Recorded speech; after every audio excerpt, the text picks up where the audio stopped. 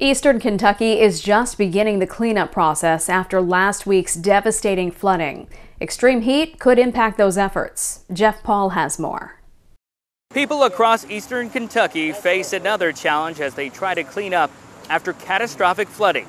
Extreme heat and humidity will impact the region through Thursday night.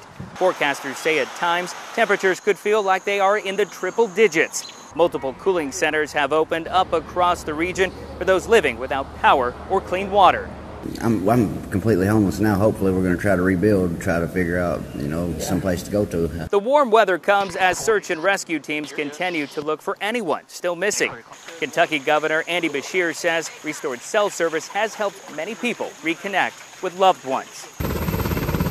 But crews are still trying to reach residents living in hard-hit areas. Some have been cut off after flooding and mudslides damaged roads and bridges. And most of these areas that are flooded do set down in valleys, and houses were built, a matter of feet from small creeks, which turned into be raging rivers after the flooding. Communities are now trying to salvage what's left of their homes and businesses. State officials estimate the rebuild could take years and cost millions of dollars. Earl Moore says neighbors will be here for one another no matter how long it takes. Eastern Kentuckians always stick together.